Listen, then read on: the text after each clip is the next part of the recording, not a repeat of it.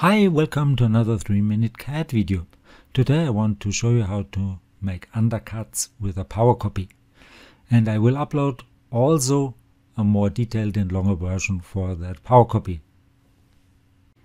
In order to define such a Powercopy and undercut, you need a sort of shaft like this one here.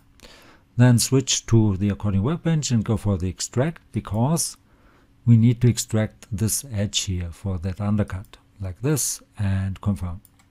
Okay, then we need a point on that curve, so go for point on curve, select that extract here, and that distance could be 0, that's okay, so go for 0 and confirm. Then we need a plane on that curve, normal to that curve. The curve would be the extract. Ignore this and go for the point, that would be 0.3, and you've got that plane. And then we need to make a position sketch on that plane. So go for position sketch, select that plane, and the origin would be the projection point of that point you've just created, and confirm, like this. Now we'll make the sketch and show you how the sketch will look like. So that profile sketch might look something like this. I've created 4 parameters, and those parameters are already connected with that sketch.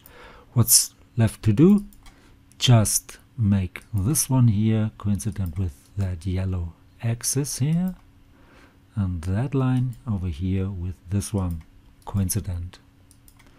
Leave that sketch and now go for a slot. And select the profile, that would be this one, select the extracted center curve and confirm, and you've got that nice little undercut. Now select the parameters, select the slot, the extract, the point, the plane, the profile, go for define Powercopy,